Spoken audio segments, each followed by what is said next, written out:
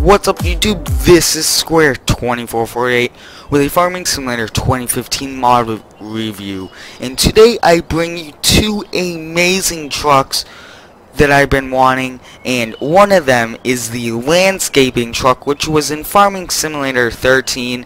It was an amazing truck, everyone liked it, and now it's in the new game. And this truck consists of a big flatbed with sides, and I would use it for zero turns or the skid steers.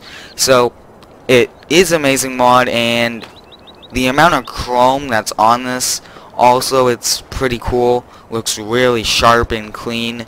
So overall, I would recommend this one. It does have a gate, so you can do it.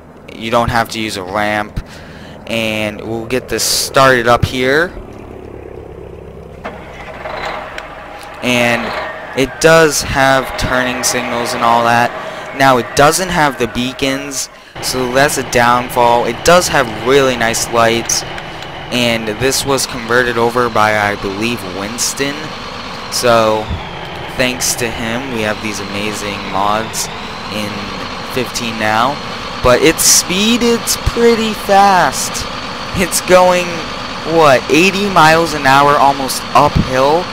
That's an amazing speed for Peterbilt. And the only downfall is this interior. And so, I mean, if you aren't a first person type of guy, you wouldn't mind it. But to me, I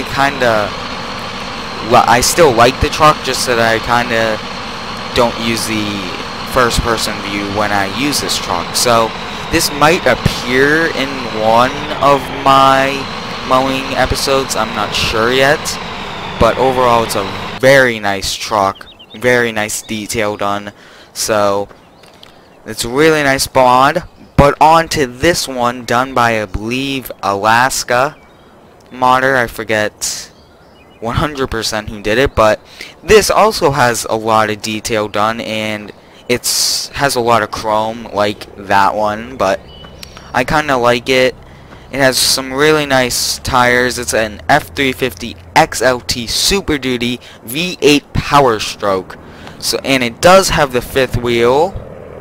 Yes, it does. And it does have a bumper pull, so you can use all those features. And doesn't have working mirrors. In the interior, it's just like the one in 13, but it does have that camera view, and it has one right above the cab.